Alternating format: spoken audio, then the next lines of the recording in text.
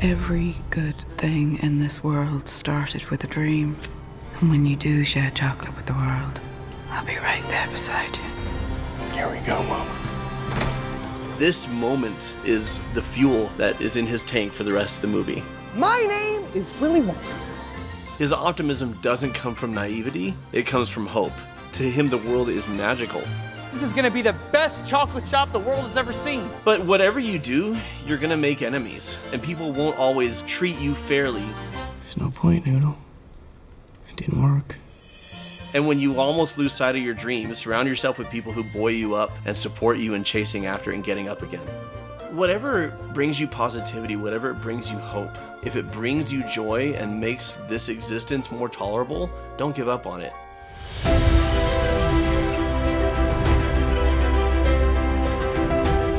Hello and welcome to Cinema Therapy. I'm Alan Seawright, a professional filmmaker who needs therapy. I'm joined by my co-host, Jonathan Decker, licensed therapist who loves me. We're I just hit him in the face with the bottle. Hello and welcome to Cinema Therapy. I'm Alan Seawright, a professional filmmaker who needs therapy. I'm joined by that guy, Jonathan Decker, licensed therapist who loves movies. What are we doing today? We're going to eat some delicious chocolate from a famous chocolatier. Are we doing Wonka? We're doing Wonka! Oh man, I love this movie. It's just delightful. I was pretty sure it would be, because it's Paul King, who directed Paddington and Paddington 2, two of my favorite movies ever made. I know you took your kids, I took my kids, and this soundtrack has been on constant rotation. Just on repeat since non-stop. then. Yeah, and I'm not mad about it. No, not even a little bit. Yeah. So what am I looking for today? I would like you to maybe look for how to keep hope alive in the face of setbacks, troubles, people who can't say poor. Blech. Yep. That was a reference. I actually love the poor. Thank you to Air Up for sponsoring this video. Air Up is more than just a water bottle. There's water bottles. And there's Air Up bottles, but only Air Up has scent-based taste for your flavorfuls. Flavors. It's a completely new and unique hydration experience. Won't make you... It won't make you float, but it'll make you feel happy enough to be floating. So check it out. You fill up your bottle, then you put a little scent pot on top, and then you pull it up just a little bit like so. Poink. Mmm, aromatic. And then, as you drink through the straw, you're smelling the scent too. And scent-based taste means you're enjoying the flavor without any sweeteners, additives, or hoverflies. I've got peach. Mmm, peachy. And I've got cherry cola. You can really taste it, that's so cool. It's really, really neat. They have about 15 different flavors, so there's something for everyone, even you, Jeff. And it makes it easier to drink more water throughout the day because you're sciencing your nose molecules. That's a technical term. Have you got a sweet tooth? I do. With Air Up, you don't have to choose between health and flavor. Drink more plain water flavored only through scent. It's the best of both worlds. Look the link below to get the Air Up for the bottle today. Click the link below to get your Air Up bottle today. That's what I said earlier. You couldn't tell though. In a perfect little world of our own. The way I remember it, I used to spend every waking hour trying to come up with some new trick to impress my mom. But the real magic came from her. We didn't have a lot of money, but each week she brought home one cocoa bean. And by the time my birthday came around, there was enough to make a single bar of chocolate. But it wasn't just any old chocolate. From the books that he grew up on a river barge? No, I don't know. Is it just whimsical? Chocolate in the world. Oh, don't know about that. It works for the story The though. very best. Comes from a place called the Gallery Gourmet. Theirs can't be any better than yours, Mama. It's impossible.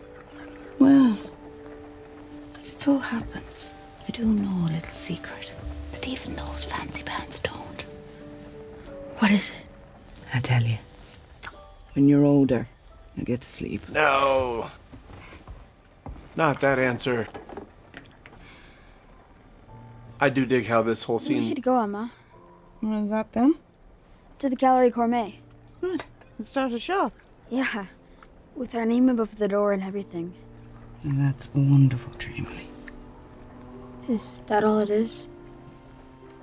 Just a dream? You know, every good thing in this world started with a dream. So you hold on to yours. And when you do share chocolate with the world, right there beside you. Promise? Too bad not. I think you promise. No. Sleep. So, what was it, Willie? What was the secret? I never found out. Soon after, she fell sick. And before I knew it, all I had left was her bar of chocolate.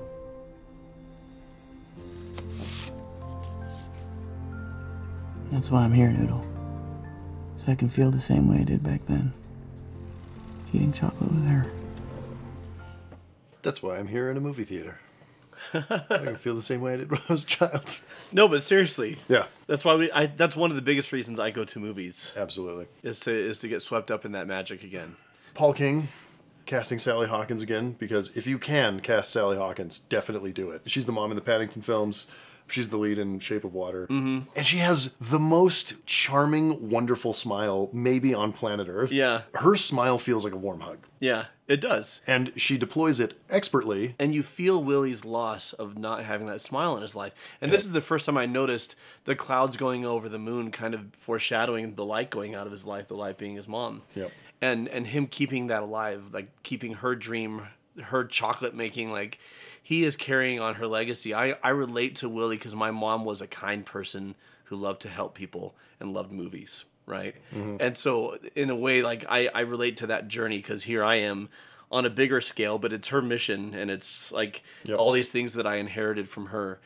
And when she tells him every good thing in this world started with a dream, I can't help but think how for years and years and years I was racking my brain trying to figure out how can I watch movies professionally? Because I'm not a film critic, you know? But like, how can I make this my job? Do this and make this be what I do. And thanks to you, we're pulling it off. It was your idea. I just showed up with a camera and a hat full of dreams. Oh gosh. Usually I'm the cringe one. Everything's Not off. today. Everything's off. Not today, baby. Let's get this over with before I die of cringe. Well, and she tells him to hold on to his because he's going to face so opposition and he's going to face hardship and he's going to have setbacks and all sorts of, and even people trying to stop him from achieving that. Right, yeah. And it's this moment that is the fuel that is in his tank for the rest of the movie, right? This conversation with her. Or Nora. Or Nina. Or nothing at all. Can't you trace the owner? You don't think I've tried? When I was a kid, I always hoped that I'd find my parents. And they'd live in this beautiful old building full of books. My mom, she'd be waiting there for me at the door. Love the little animated I'd run things. into her arms, she'd give me this big hug like she'd never let me go. But then I realized it was just a stupid dream. There's nothing stupid about that. Isn't there? I know things haven't been easy for you, Noodle. They're gonna get better. I'm not gonna let you rot in that wash house forever. You promise? I could do better than that. I pinky promise. And that's the most solemn vow there is. Get scratching. We don't have long until that guard comes Toodle. Noodle. Toodle! It's not even a word. Oh. I'm gonna keep working on it.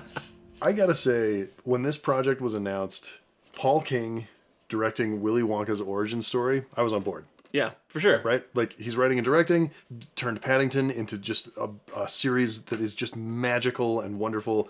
I figured, okay, this is a very good fit. And then they announced Timothée Chalamet as Wonka, and I was dubious. Why? Because Chalamet's great. I thought he was fine in Dune, and I've seen him in some other things, and I just kind of, I hadn't bonded with him. Yeah. I'm totally a Chalamet stan now. I get it. Yeah. You all were right. I doubted, and I was wrong. Well, he approaches the character with such showmanship. Like, even when he's talking to Noodle here and he's not projecting to a large crowd, he's still kind of got the cadence of an entertainer and a presenter. Ladies and gentlemen. It's all a magic show. Yeah. Yeah. But that's because that's how he sees the world. Right. Right? To him, the world is magical. And, man, first of all, I love the way he talks in this movie. What? You've never had chocolate? Dude can sing. I'm like very buttermilk impressed. sing. I mean, he's not Frank Sinatra, but he's like in the ballpark, which is I did not expect that Yeah. from Timothy Chalamet. No. Again, I was wrong. The whole internet was right. Yeah, and that happens a lot, by the way. That the whole internet is right? Oh, yeah. You can believe anything. Anything you read there. It's a good source of information. I guess we are the internet now. Oh, damn it.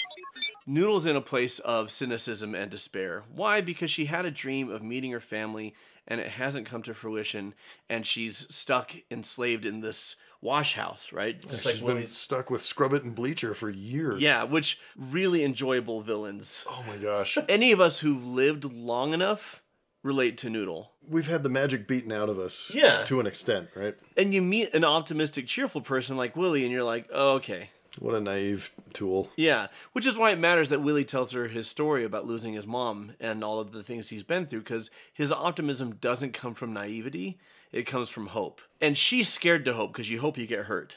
Yeah. And that's why he's like trying to spread some of his pixie dust, and he's like, I'm going to help get you out of there. But Toodle isn't even a word. Labradoodle is. And Toodle is Toodles, which technically I guess is a word. There's lots of things he rhymes in this movie that are a stretch, and we go with it because it's fun as hell. Well, and the fact that it's Noodle's dream, like the fact that she says, I had a dream, I think is what he latches onto and takes it on kind of as his own. Yeah. Because Well, like, he doesn't- I have to make dreams come true. That's Yeah. what I do. I'm Willy Wonka. Well, if he makes the dreams of others come true, then it might mean that his will. Right. I think there's some of that in there as well. Yep.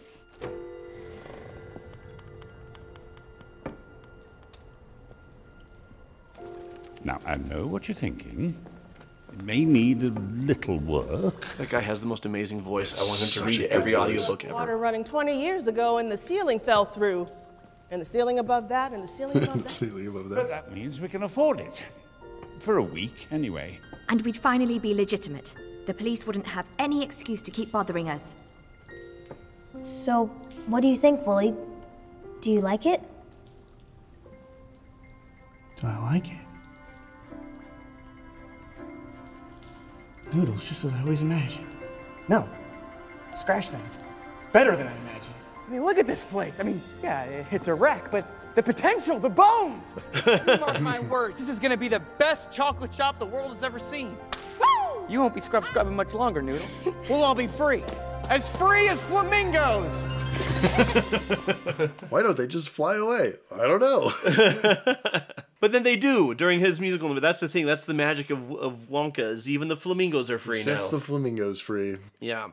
The flamingos of your heart. I'm a middle-aged dreamer, which means it's tempered with a bit of realism and a recognition like, okay, well, there has to be a plan, and you have to think through all these different things. And so I look at Willie's unbridled optimism here, and I think it's beautiful, and I'm also like, oh this is going to hurt at some point. When I watched this movie, I walked out of it thinking, that was the Jono I met. Yeah. Right down to the musical numbers. Yeah. He would skip into our apartment singing show tunes. That happened on more than one occasion. Guilty as charged. Working to get that back. I feel like I'm a little bit more Gene Wilder Willy Wonka now. Like the magic's still there, but there's a little bit of edge to it, you know? He might murder some kids. I'm not going to murder any kids. If I was going to do that, I would have done it already. Where does the shoot go? To the incinerator. But don't worry, we only light it on Tuesdays. And so I look at him and I'm just like, oh, and I didn't know exactly what was going to go sideways, but I knew something was. I mean, it's a movie. For the sake of drama, something's going to go wrong. Well, also there was at least a half an hour left at that point. So I'm like, something's... Well... But that's the thing about pursuing a dream, is you go in with optimism, you go in with a dream, you go in with a plan, and you give it everything you've got. And then generally what happens is what happens in this movie. You have little peaks of glory, and then real life kicks you down. There are things you didn't think of, things you didn't plan on. I know you can relate to all of this with your film career. Somebody puts Yeti sweat in your movie. And you have to, well, you don't have to. A lot of people choose not to regroup. Maybe not after the first go-round, but like after several go-rounds at a certain point, they're like, this isn't worth it. Yeah. Right? And so they settle on something else. And the magic of this story to me is that Willie lifts his friends and his friends lift him. And they have to regroup and come up with, okay, how are we actually going to do this? And sometimes it means you keep the dream, but you go about it differently, and sometimes the dream shifts. The dream changes. Right? Chocolate bushes, chocolate trees. I love this scene. It's so great, and the song is so good. This might be my favorite song in the whole movie, and that's saying something. It is. I mean, they're all bangers. There's not a bad song in this. Before they melted away, a world of your own. Well, and he just looks like a Willy Wonka. Look at that. Like, this scene, I was fully bought into Timothy Schaelling. Like, okay, I'm a stan. That's it. He's one of our greats. Because obviously it's the wardrobe, but how he moves feels like Willy Wonka would move. Yes. Wherever life takes you.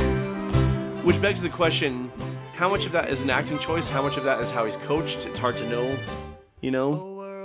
Well, I mean, even if he's directed that way and, you know, choreographed that way and coached that way, he still has to put in the work and actually execute it. And pull it off. Pull it off. And I assume there were a lot of choices that he made along the way to that. Oh no. Mr. Wonka? Yes?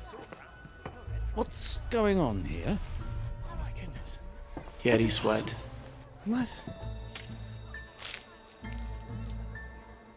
Yeti sweat? Yeti sweat. Most powerful hair potion in the world. I didn't put it in there. Ladies and gentlemen, your attention please! There appears to be a manufacturing error. Nobody eat the flowers! Why not? What's wrong with them? What's the matter with this toadstool? My daughter took one bite and just look at her. There's nothing wrong with the chocolate milk. Isn't it? I'm terribly sorry, everyone, and I don't know how to explain this, but it appears that the chocolates have been poisoned.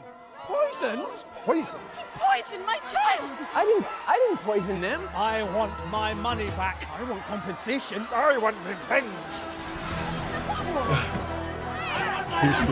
I want my money back. I want compensation. I want revenge.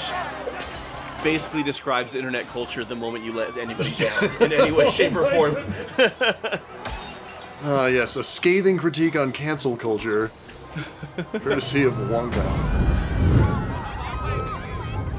That really, really does feel like a Twitter thread, though. Yeah, like it escalates. I made a slight mistake. Burn it down! Like 20 seconds later. And all joking aside, when you look up to somebody and they're human, people turn really fast, right? Yeah, it hurts. I mean, if you meet your hero and they're having a bad day, right? Yeah. And they're like a jerk, that sucks. And it challenges your faith in humanity, which is natural, but also... I feel for Willie here because he has been sabotaged. Yeah. And that's the ugly side of human nature. Yeah. Is we don't act like there's room at the table for everyone to thrive and survive and to do well. Like that we have this scarcity mentality. We try to tear each other down. I've been guilty of this. Like I get, you know, because I'm a human, I get jealous when people that I know have success that I feel like, you know, I want to have and they're having it. And I'm like, why do they deserve it? I'm just good at that. Yeah. I should be in Sundance. I should be winning awards.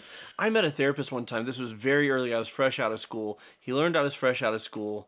When he thought that I was going to be moving to a different town, he took me under his wing and he taught me all sorts of stuff. And the moment I said, I've decided actually to stay here, he turned on me. And I was I was almost 30. I was in my late 20s, 28 right? or something, Yeah, but he turned on me and acted like this is my turf. It was a town with like a couple 100,000 people in it. But this is my turf. Contrast that with somebody else who was happy for me to be settling in the same town, a different therapist, and was like, we all have specialties. People will come to you that you can't see, you'll refer them to me, and vice versa. And we can build each other up. We can present together. We can learn from each other. There's plenty to go around. And that is such a healthy mentality. But whatever you do, you're going to make enemies. Yeah. You're going to have people who are insecure. Because Wonka's competition, what they should be doing, okay, he makes better chocolate at lower prices. So how can we beat him on one or both of those things? How can we do it fair and square? Or how can we keep up with him instead of, no, we're just going to destroy him, right? But they don't. And people won't always treat you fairly. They're going to come after you and tear you down, sometimes publicly. And the best way to handle that is to do what Willie does, which is keep your integrity intact. And when you almost lose sight of your dream, surround yourself with people who buoy you up and support you in chasing after and getting up again. And kidnap an Oompa Loompa. You let me out of here and we can discuss it, like gentlemen. Yeah, and after this comes, you know, his darkest, the lowest of the low in like screenwriting parlance, right? Which is where he very nearly gives up hope and he's about ready to leave and just go and he's done. Stupid dream. It's the combination of losing his store and that his enemies make it so attractive for him because he can liberate his friends. Right. So he's willing to give up on it. But he doesn't because they have his back. Yep. So of course bad guys are defeated. Willie is now sharing his chocolate with the world through a literal giant chocolate fountain, which is awesome. It's also chocolate that he was recently immersed in, so we're not going to think about that. You may not want to drink this. I mean, I'm sure his personal hygiene is great, but that coat's seen some shit.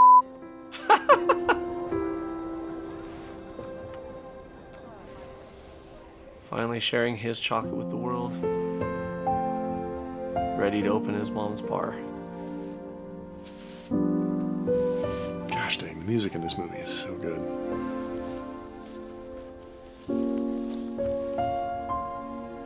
Planting the seed for the golden ticket.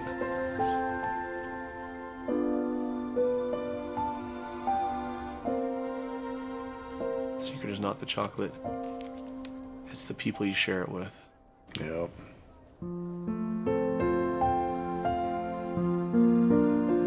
Unsurprisingly, in the theater, I was just absolutely in bits at this scene.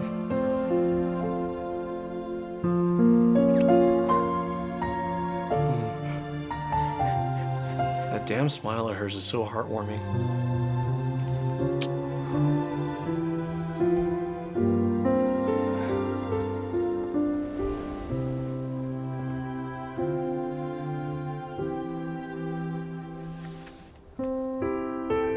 Kind of leave it to you. Is she actually there, or is he just feeling her, you know? And things it doesn't really matter. Okay, there is something very true about, though, if you have chocolate and you share it with somebody, there's something really... There's a bond. There is. Thank you. And the fact that this is the bar that he's carried with him for years, and he's sharing with them, like, he's showing them how much they mean to him.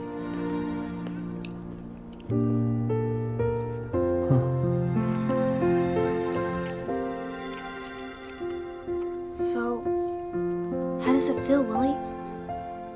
Is it as good as you remember? Every little bit. Wish it could last forever. Here's the thing, though. It could have been run-of-the-mill average chocolate. It wasn't, because we've established his mom makes amazing chocolate. Yep. He still would have answered the same thing to Noodle's question. Because the sweetness was not the chocolate. It was the people, it was the friends he made along the way.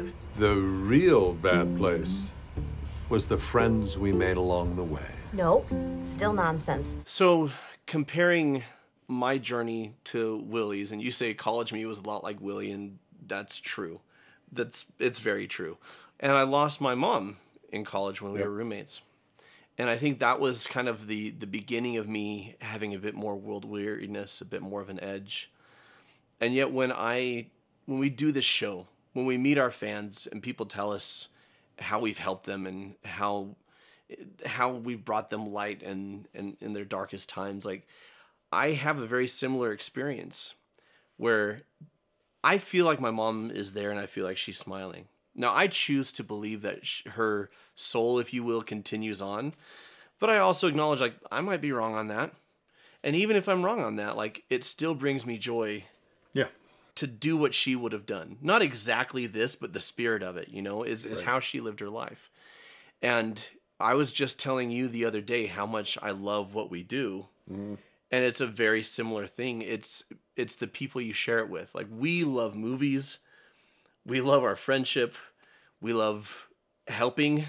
And then we share that with all of you. And so I know this sounds a little cheesy, but it's true. Like, this resonated a lot with me because it's our show. You know? It's like, I watched this movie and I was like, oh, somebody finally made a biopic of Jonathan Decker. Like, man, it's so much fun watching this movie and seeing you in so much of it. Yeah. Oh, that's a huge compliment. Thank you. Like I say, I feel like the Gene Wilder one, but when he comes across Charlie and Charlie reminds him of who he was, right? That's what this movie kind of did for me, where at the end of Willy Wonka and the Chocolate Factory, Gene Wilder has gone back to his childlike innocence and enthusiasm. And I stepped out of the theater feeling like I had a little kick in my step. You know, I wanted to twirl a cane and eat some chocolate. And yeah, it was beautiful. What a beautiful story. Okay, I may be a lot like the character of Willy Wonka, but I know both of us have been through similar trajectory of having hopes, having them dashed. And what do you do? Do you hold on? Do you move on to something else? And for me, it's really interesting. I get asked a lot, you know, I really want to be a screenwriter, or I really want to be a film director, or whatever. Like, how do I do that? And how do I, like, pursue that in the face of, you know, opposition and soul-crushing stuff? Yeah. And there's an interesting thing where I've only just recently sort of come around to, I am a professional filmmaker. I've done it for, you know, 15 years, almost 20 years. And I still make movies, but what I do now professionally is YouTube. Yeah. And that it was hard for me to give up on my dream. I haven't really, but kind of a little bit. Like, I mourned There's some acceptance there, yeah. Yeah, and I had to mourn that. And so there's this weird thing where, you know, if you have a dream,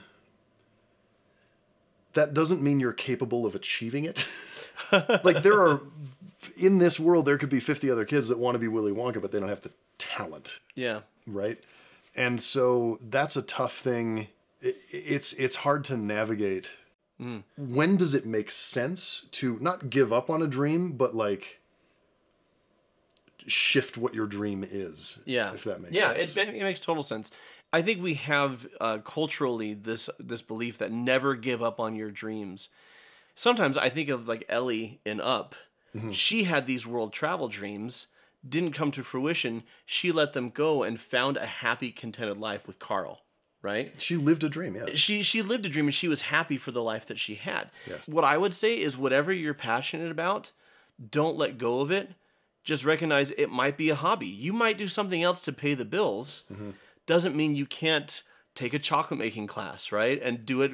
You may never be a chocolatier, but you can be somebody when people come over, you're like, hey, I made some fresh bars. Like, if I had a friend who made their own chocolate, but they didn't sell it, but they just made chocolate, I would think that was hella cool, right? So whatever you do. I'm never going to open a barbecue joint, but yesterday I made you some chicken yesterday that was pretty good. Yeah, some smoked chicken. It was amazing. So whatever brings you positivity, whatever brings you hope, you may have an ambition to do it professionally that may not pan out. Doesn't mean you can't have it in your life. If it brings you joy and makes this existence more tolerable, don't give up on it, right? I guess maybe don't hold so fast to the dream, hold tight to being a dreamer. Is that what we're getting at? Wow. That should be on a golden ticket somewhere. So until next time. She'll be thankful for an ankle. She'll be pleased to see your knees. But if you want to make her sigh, show some thigh.